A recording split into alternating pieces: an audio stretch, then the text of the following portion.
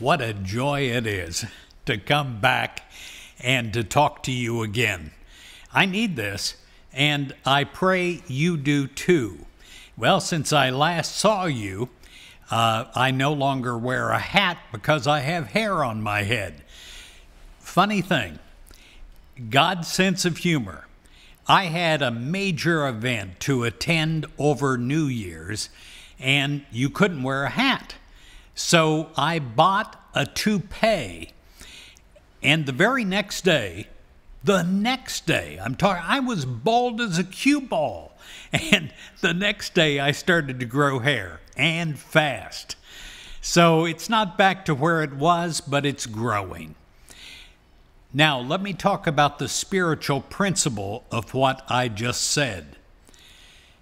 Often, we focus so much during our prayer time on what we don't have that it negates our prayer, that it takes away, that it strips its power.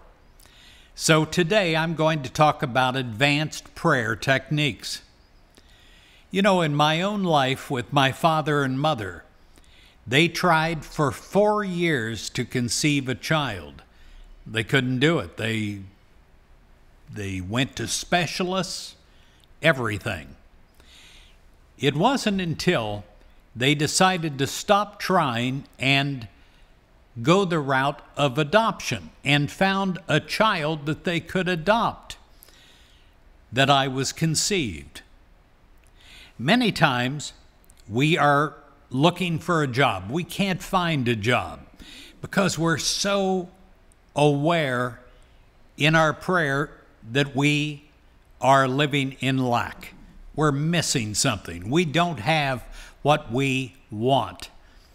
And therefore, that becomes the dominant prayer, that we maintain that.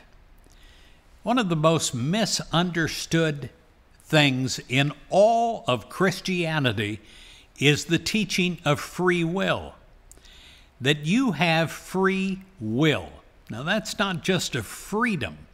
It is a free will to choose. Well, you say, I want to choose rightly. There is a huge difference between thinking and feeling. There is 1,000,000 miles between the head and the heart. Now, listen to me, this is important. God has your back. You don't need to convince God. You need to convince you. You need to convince you not only in your thinking, oh yes, you know what you want, but do you really feel it? Do you feel that you have it right now? That is the whole thing. Thinking is male. Feeling is female. It is one of the laws of creation that you have the feminine and the masculine, and then that creates, after a coming together, a creation. Well, it is also true in you. You have to bring the feminine and the masculine together equally, not just thinking something 90% and feeling it 10%. You have to have an equal part. Well, how do you feel something that you got it? You need to convince yourself. That's why we include an affirmation every day.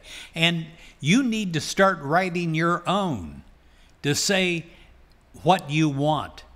Not just what you want, but that you already have it. See, when I had the toupee, I had it already. Although I looked like some kind of English lawyer with it sitting on my head, I hated it. But when you have something in your grips, that you know that you have control of it, it is a big thing towards answered prayer. It is something that can manifest your dreams. It's the whole way we created positive Christianity. Out of nothing. It was something that happened. Of course, I had to do a lot of convincing of myself that this was possible. Someone that didn't own a computer, somebody that didn't know how to type, somebody that's a terrible speller. I tell you, my friend, don't just think your prayers. Feel your prayers. Equally, feel it at the core of your soul that what you're praying for is not only possible, but here's the other thing, that it's already happened. You need to convince yourself that it's already happened, that it's yours. It's not something far in the future. It's not something for your retirement. It's not something for you to dream about coming a long way away. No, right now. You have it. Right now. Now, are you going to be able to think and feel your prayers automatically beginning tomorrow? Probably not. It took me a long time, and I still struggle with this. It is an ongoing struggle, but once you have it, you have it. It is yours. It is something that is your own ownership of what you are praying for. Now, next step, become your prayer. Don't just pray for something abstract. You have to become it. If you're praying to become a magnificent person, you become a magnificent person. If you're praying for friendship, you become the friend. If you're praying for love, you become the love. Totally. In your thinking and feeling and your actions that come from that causation level. You're going to be able to do this. Now, I've given you a lot, and I've given you a lot fast. Advanced prayer techniques.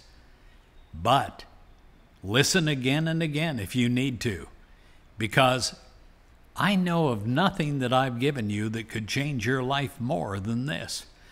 And I guess it's a good message for me to come back online with. Thinking and feeling. Advanced prayer techniques. Making you the creator of your life that you want, with God's total backing coming through your own free will. It's a joy to be back with you again. An absolute joy. I send you my love, and I'll be seeing you again very shortly. God bless you.